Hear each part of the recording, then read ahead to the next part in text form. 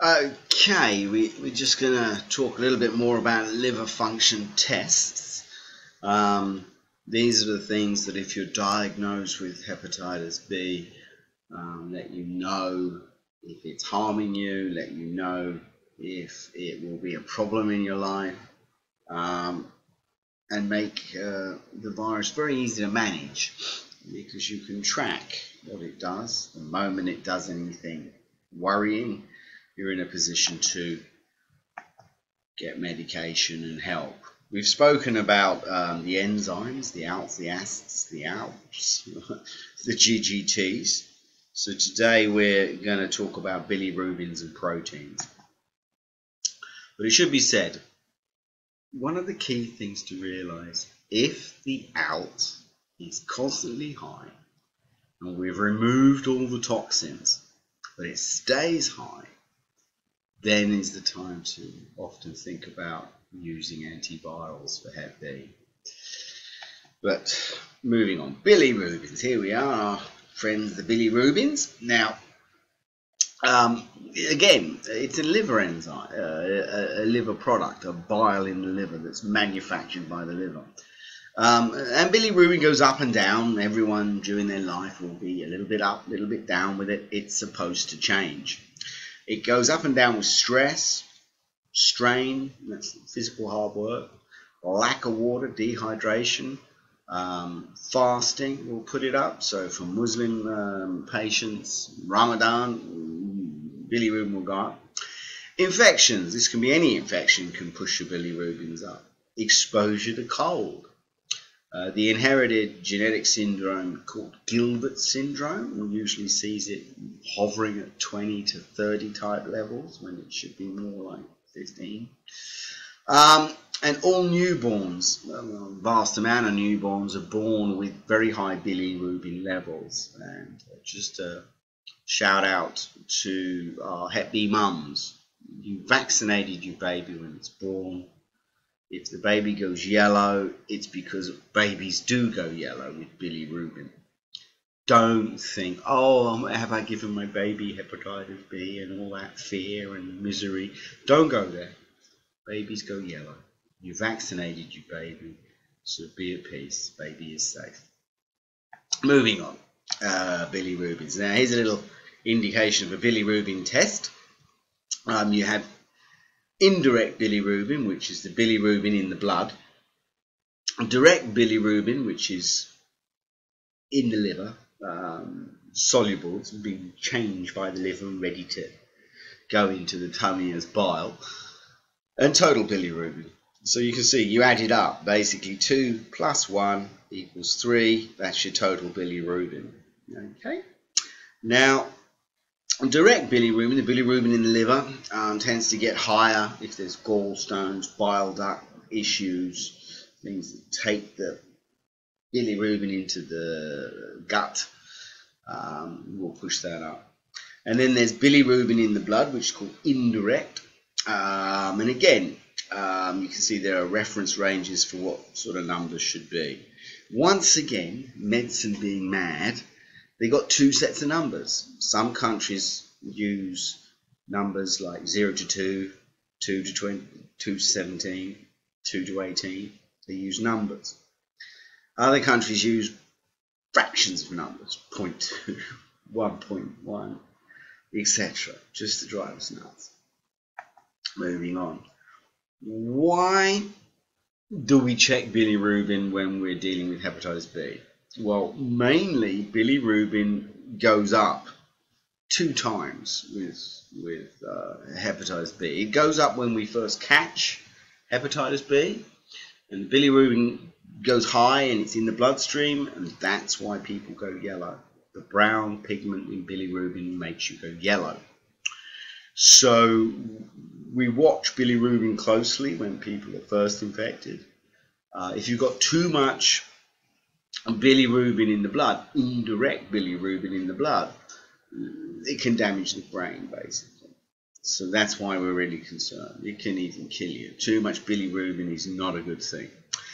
Secondly, when people reach end-stage liver disease, they're old and their liver's not working well, it's decompensated cirrhosis or liver cancer time, then again, the bilirubin starts to malfunction and go very high. So we again have to watch out for that, which is why we check for bilirubin. And the vast majority of patients have just fine bilirubin, or bilirubin that's a little up because of all those reasons we mentioned at the start. But if the bilirubin is above 20 constantly, we need to think about why. If it gets to 25-30, see a doctor. If it's 30 to 35 or higher, it's dangerous. Get to a hospital, get help.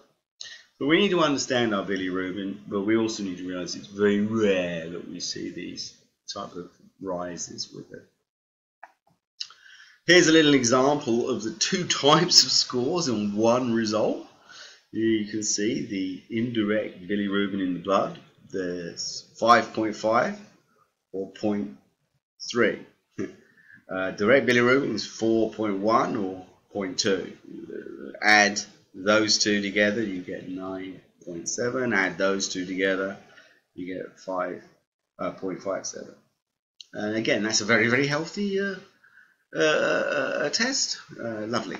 Moving on, proteins. Again, the liver manufactures proteins. We can learn things from understanding about proteins. Now, total protein, the amount of protein in the blood. Now, too much protein can cause tingling in the arms and legs. And this is very often a sign, not of, oh, terrible liver damage, hepatitis B, but the fact that the person's eating too much meat, protein, breads, and too much salt. It's incredible how many people eat too much salt and far too little veg. So if the proteins are up, try that first. Then we break it down into different types of proteins. Albumin, and it should be between 3.4 5.4. Albumin, if it's low, then we worry. That has the Hep B started to affect the liver's function is the Hep B making it hard for the liver to produce enough albumin. And, albumin is good for fighting off infections and staying healthy. So we want that. Once again, though, certain drugs, medications, steroids, insulin, hormones. And we've got to remember a lot of people are on diabetic medicine. A lot of people are on steroids for arthritis and pain. A lot of people are on hormones for thyroid, hormone replacement for older ladies, etc. All these things can do a little bit to raise the albumin level. But again, don't panic. If it's a little up, a little down, don't worry. When we worry is if it's permanently too high or too low. Moving on, globulin, 23 to 35. Can happen with certain illnesses, and also somewhat with autoimmune diseases in my own. This is a type of skin cancer.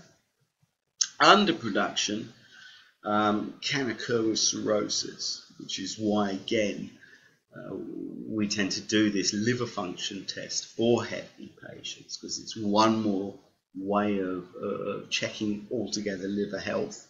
And again, very seldom will you see problems with proteins, these three, unless the Hep B patient is suffering from very high outs permanently, very high acids permanently, and fibrosis, cirrhosis issues. So again, that's what they do. And finally, alpha phetoprotein. See over here, alpha phetoprotein, which blatantly they're saying there is a tumor marker. And this range is the same there, under 8, some say under 5. And this person's test was 4.8. Perfectly healthy. Now with the AFP, we often do it for hepatitis B patients just to make certain there's no signs of liver cancer. It's a handy little thing to be able to do a blood test that will show up if there is some sort of risk of liver cancer. Now 0 to 8 is normal. 8 to 15, very important, usually means pregnant in women. I'm constantly dealing with ladies who ring, thousands of pregnant women have rung with Hep B, and they, oh my goodness, my AFP is a bit high. I've got cancer as well as hepatitis B. I'm going to die. Don't go there, ladies. You're supposed to have slightly raised alpha phetoprotein when you're pregnant. When we're seeing a liver cancer, the score should be more like 300 to 500. So you can see that's a long way from these low numbers here. And again, I've seen people with alpha phetoproteins that are high for other medical reasons, levels 20 and 50.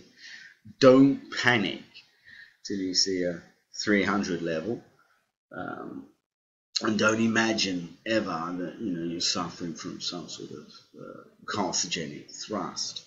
So these are more facts about the liver function blood tests we do. Thanks very much.